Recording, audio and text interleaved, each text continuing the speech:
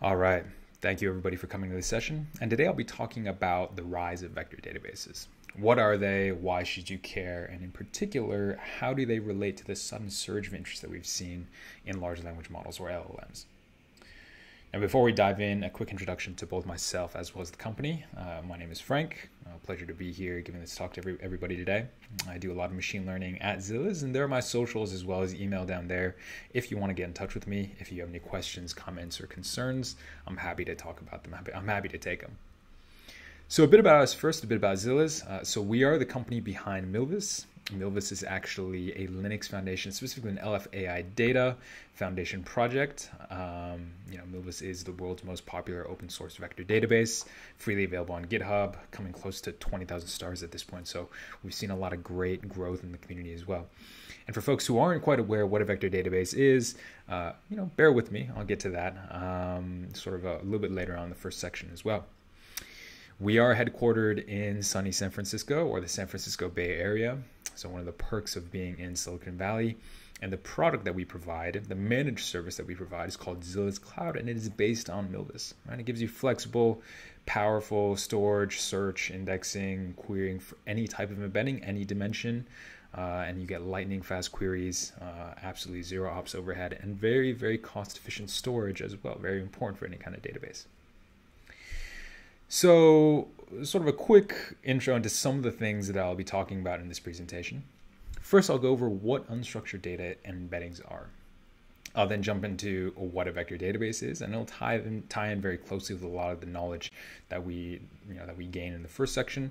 And then I have a very special section on vector databases plus LLMs as well. We've seen a huge sudden surge of interest in things like ChatGPT, Bard, Claude, so on and so forth. And I really wanted to dedicate a section to show you how these really fit together into a single stack. Then we'll go over some key takeaways before we sort of end the session there. So without further ado, let's dive right in, right? Unstructured data and embedding. So I always like to start off these kinds of presentations with a question, right? What is unstructured data? And really, unstructured data is any data that does not conform to a predefined data model. What does that mean, right? If we look at the history or the evolution of data, way back to the 1960s when the ENAC came out, really a big, a key factor, a key motivation for having having computers was storage, search, and indexing of data. But, a lot of data that started out in the early days was structured data that could be fit into, let's say an RDBMS as a table, or it could be, let's say, by the mid 2000s, we had a lot of document databases coming out, such as MongoDB, wide column stores such as Cassandra, and now we are very squarely in the middle of the IoT, the mobile device era, and so much of the data that we generate today, whether it be graphs, images, video, geospatial data, audio, all of this is great examples of unstructured data that you can't really fit into a traditional table-based database, relational database, or an object database, right? And you need some special purpose-built data or database to be able to store this type of unstructured data. But it's very hard, right? If data is unstructured, how do you give it structure? How do you make it something that is indexable? How do you make it something that a computer can understand? And the way to do that is with vectors, hence the name vector database. Now, one of the key paradigms that we see here is taking a knowledge base that we have, whether it be images, video, audio, text, natural language, in this case, something like documents, and using deep learning models, we perform inference on them, we turn them into these high-dimensional embeddings or these high-dimensional vectors or tensors, right? And then we store them in a vector database such as Milvus or Zilliz Cloud, right? And this is just to visualize exactly how these embeddings work. Now, if we go back to the previous slide, we say, okay, these embeddings are generated from deep learning models. I won't go too much into the details here, but in this picture here, what you see is taking images, in particular taking images of digits from the MNIST data set and looking at nearest embeddings. So if I have, let's say, a 128 dimensional embedding, embedding of size 128, all of my images can be turned into these types of can be turned into these fixed length embeddings, and I can see, okay, given a query digit or a query image of a digit in this case, what are my nearest neighbors? And credit to Eric Byrne. I think it was these were sort of a part of his slides a while back.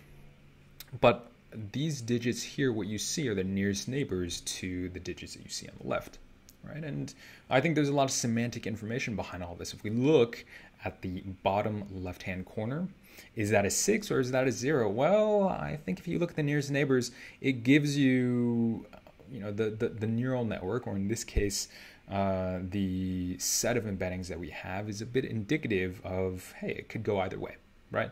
That's really the power of embeddings generated by these trained neural networks, by these trained machine learning models. Now, we can do the same thing for food. If you train a classifier, if you train, let's say, either in a self-supervised or a supervised way, images over food, you can see, hey, these are very related as well. At the top, I have fries.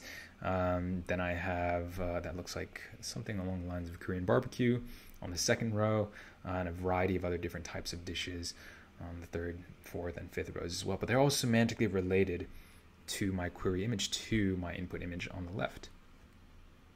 Now, beyond just images, we can also look at natural language as well. We can also look at words. So this is a very, very old model. This is Word2Vec, and this is the TensorFlow projector. But if you look, words that are a little bit more scientific are towards the top. Words related to a lot of functions, processes, more mathematics are over in the right. And then you have a lot of names on the bottom, right? And this goes to show you that, hey, these embeddings really do encode some level of information. Unstructured data, which is more similar to each other, have closer embeddings. And that is really the key principle that vector databases leverage to be able to do large-scale search, indexing, and storage of this unstructured data, right? So, a bit about, now that we sort of have a better understanding of what embeddings are, I want to talk a little bit about nearest neighbor search as well. Now, as we saw from the previous 3 slides, right, nearest neighbor search is really about finding similar data. As embeddings are closer to each other, we get more similar data, and vice versa as well. That means that if I have further embeddings which are further away from each other by some distance metric that I use, it means my data is less similar, right? Closer embeddings equals similar data, whereas further embeddings equals more dissimilar data. But this property is great, and it allows me to do a lot of amazing things with embeddings, such as such as build recommender systems, do deduplication, so on and so forth. But brute force search is really incredibly slow for, let's say, anything above 1 million vectors. If I have, if I have 1 million vectors and I try to do brute force search over it, it's going to take me a long, long time, right? And you can imagine if I have, let's say, internet scale data sets, a billion vectors or maybe 10 billion vectors or even more, it's pretty much untenable. There's no way that you can build a real-time system by doing nearest neighbor search over 1 million vectors. And that's really what brings us to approximate nearest neighbor search.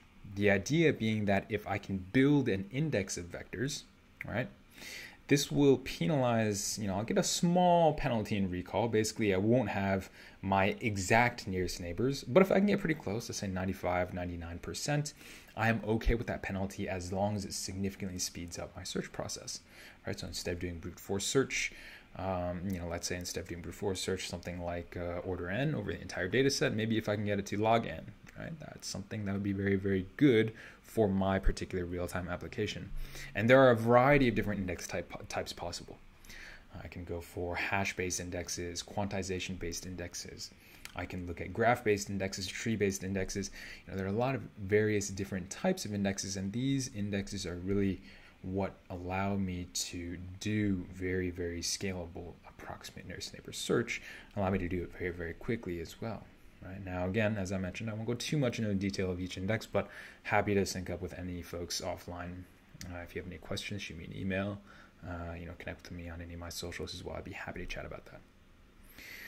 So what is a vector database, right? And a vector database is any database that is purpose-built, keyword purpose-built, to store, index, and search or query large quantities of embeddings. And Zilliz and Milvus in particular, is a great example of a vector database, right? And why did we create a purpose-built database, right? What are the lessons from this particular undertaking? And really, you have these vector search libraries such as Face, HNSWlib, Scan. These are great libraries. They give you high-performance vector search. But if you want to be able to go beyond that, if you want a lot of traditional database features, if you want replication, if you want failover, if you want automatic indexing, auto index, this really you have to have a vector database. A vector database such as Milvus, right? It goes beyond a pure library such as Face. And that is really why purpose-built is necessary, but purpose-built is complex at the same time, right?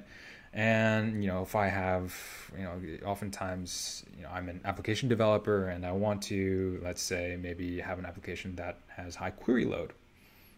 Maybe a couple months or a couple years down the road, I find, hey, maybe I don't need that much query load, but I want to be able to do high insertion and deletion. I want really high edit capabilities for my database. Maybe I want full precision recall. Maybe I do want to use brute force search rather than an approximate nearest neighbor search if I have a small data set. And maybe I want accelerator support as well, right? And there's many more different types of applications and different types of query paradigms and different ways that people will use your database or your vector search library.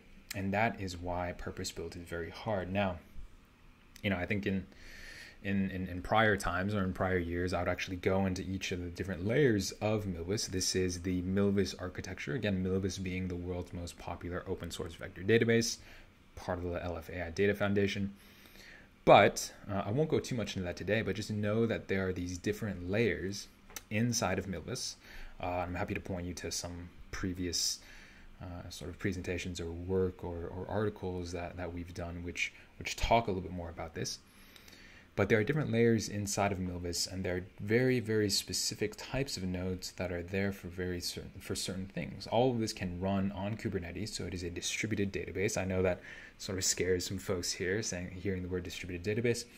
But we have standalone versions as well. We also have embedded versions that you can just simply pip install if you're using Python, or simply as simple as really grabbing a library, downloading that, and going from there, right? So all these different layers are very important in that they give you the capability to have different types of applications. So if I have, let's say, a query, if I want to run a lot of data over query, or if I want to do a lot of querying, I simply expand the query cluster. If I want to, do a lot of insertions, I'll expand the data cluster. And if I need to maintain a very up-to-date index at all times, I can expand the number of index nodes, the index cluster that I have as well. Right. So again, I won't go too much into this, but happy to point you to some other presentations which dive a little bit deeper into the Milvus architecture. Now, I want to spend a little bit of time talking about vector databases plus LLMs, right? And we've seen a huge, what's the right word to use? Surge, or something beyond. Pick any word beyond surge. Surge in interest in ChatGPT and a lot of other autoregressive language models, right? And you have ChatGPT, you have Claude, you have Bard, and these are great. But oftentimes what you want to do is you want to sort of, not only do you have domain data, let's say internal domain data that you want to inject into these LLMs, but oftentimes you want to minimize hallucination. You want to be able to use these in production as you would any other production project, right? And I'll give a bit of background about how these sort of autoregressive language models work. GPT, for those who don't know, stands for Generative Pre-trained Transformer. So it is a transformer that you have pre-trained in a generative fashion using causal language modeling. And essentially, GPTs are stochastic, right? They, for folks who are similar to recurrent nets, what they do is they predict future tokens. So in this case, if I have a sentence, Milvus is the world's most popular vector blank, the highest probability for that particular blank would be database. Second highest could be search, vector search engine. And then I might have the long tail might include embedding, vector embedding database or vector embedding search engine, right? But the idea is that based on the data that has been put in, that these GPTs or these causal transformers are trained with, I can get a distribution over the entire vocabulary on my output. Right? And if I simply take the, I can simply take one of the higher probabilities and have that be the output result. But there's a huge downside here, right? If GPTs are stochastic, that also means that it can introduce a lot of hallucination. Now, if I have one word, if you can imagine I have one word or one phrase that is sort of one filled in token that is incorrect, then yeah, for the rest of the length, for the entire for whatever other completions go beyond that, it's going to be incorrect, right? You can have these very, very plausible sounding but factually incorrect responses. And that is a big downside for GPTs being used, such as ChatGPT, GPT-4, Claude, Bard, for these being used in production-ready environments, right? So, a great example of hallucination is the question, how do I perform query with Milvus? And if I ask ChatGPT, if you ask ChatGPT, it might give you something like this. Of course, it'll give you a different result every single time. Again, because GPTs are stochastic, you have these, you get a probability distribution over all potential tokens. If I ask ChatGPT or just basic ChatGPT, or even GPT-4, I believe, how do I perform a query using Milvus? I'll get this kind of response. And at first glance, it looks right. Yeah, right. And, it doesn't really look like there's anything wrong with it. First, I connect to a particular Milvus server. Then I create a collection. I insert some random vectors. I build an index and perform a query. It looks right. Yeah, but actually, this is not correct. And the reason is because interfacing with Milvus is not done via this imaginary Milvus client inside of Python, but really it's done with a connections object, right? So you would call connections.connection, and you would use that as the object with which you interface with Milvus, not this imaginary Milvus client. So how do we fix this problem, right? What is the solution to hallucination? And really, it's quite simple. It is to inject domain knowledge into ChatGPT, into LLMs, really to try to force in whatever way you can these LLMs to read from a knowledge base that you provide rather than whatever it was trained on. And the key point here that I want to emphasize is that this domain knowledge is stored in a vector database. And a vector database really is the only way to store this domain knowledge. You can think about it, right? So if I go back many slides ago to this particular slide right here, you'll understand that, hey, natural language can be represented as embeddings. In particular, they can be represented semantically as embeddings as well. Now, this is to words, but it extends to sentences, paragraphs, even entire documents as well. You can do that representation there. Now, if I go back to this slide right here, as the domain knowledge is stored in a vector database, that's great. How does this solve my problem? I'll sort of get to that in a little bit. I'll get to the architecture of a demo app that we've built.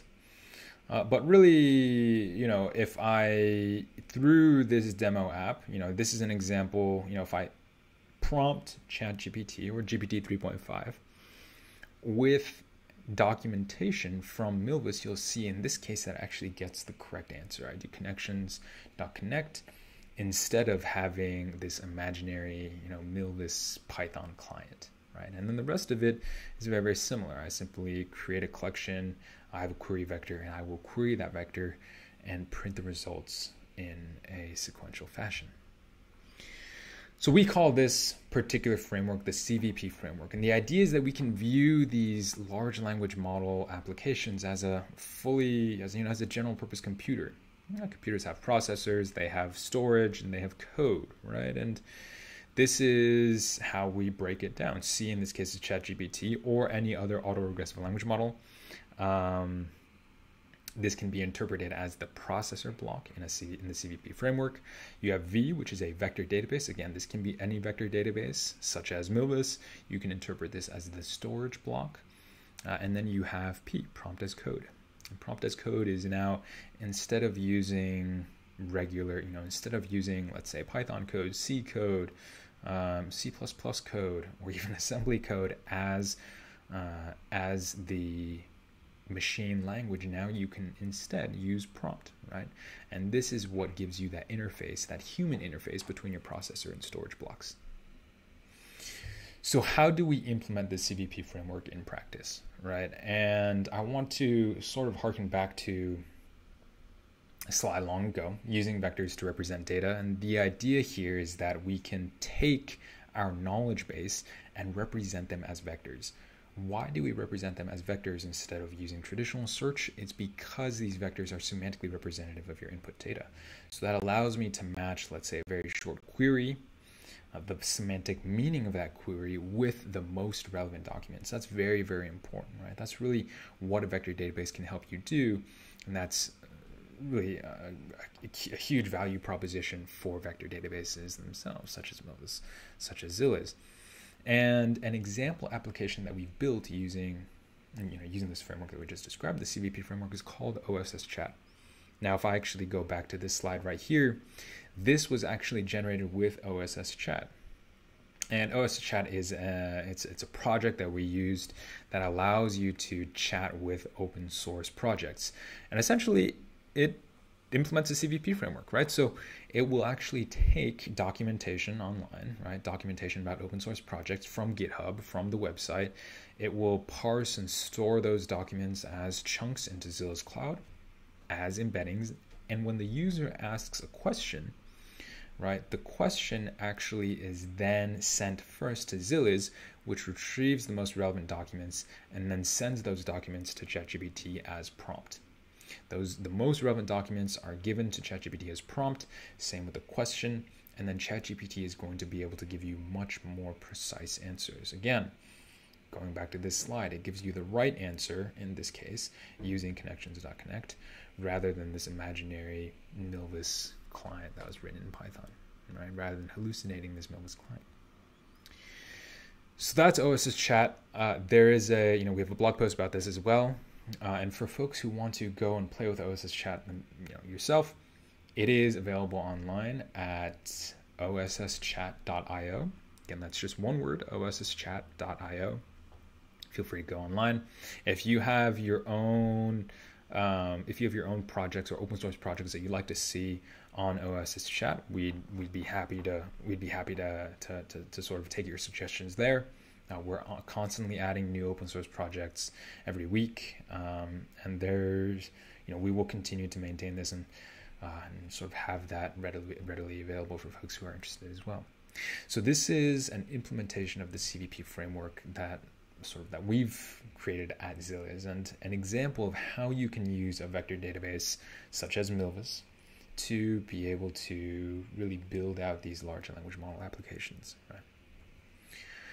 All right, sort of coming up on the tail end of the slides. I only have a couple more left, but I wanted to go over key takeaways, right? Key takeaways from the Milvus community. We've seen a great, really a huge amount of people who are coming to Milvus today who are interested in using Milvus with LLMs. And the first is that ML models plus vector databases are key for unstructured data management. If I go back to the previous slide, we have all this unstructured data out there. How do we, documents, images, videos, how do we manage all of that?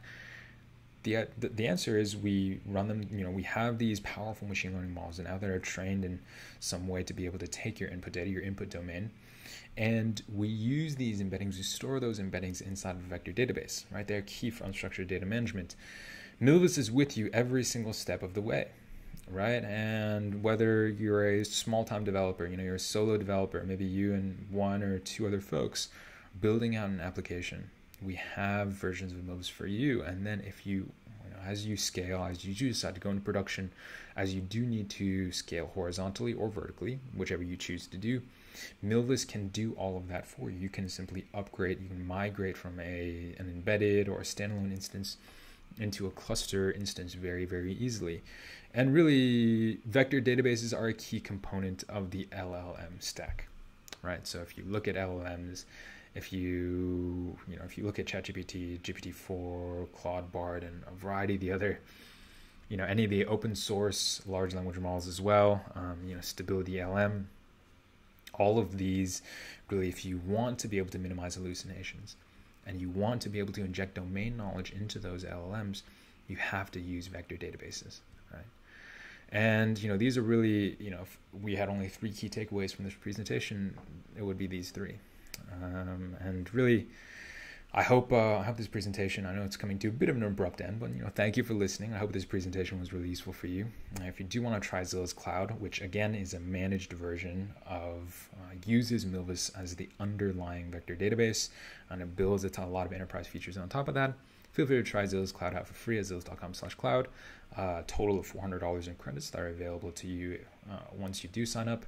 And those are our socials down there as well. Feel free to get in touch with us at Zilliz Universe or our LinkedIn. And if you need any Milvus specific help, there's our Slack there as well. We're happy, we're happy to take any questions that you might have. If you're interested in contributing to Milvus, feel free to join our Slack and go from there, right? And we also have a GitHub as well. We have a variety of sort of Milvus connectors and different ways that you can visualize your data inside of Milvus there too. So again, thank you. That was a sort of a introduction well, not really introduction, more of an introduction plus a deep dive into vector databases, Milvus in particular. I hope that was useful for you. Thank you for listening, and hope to see you sometime soon.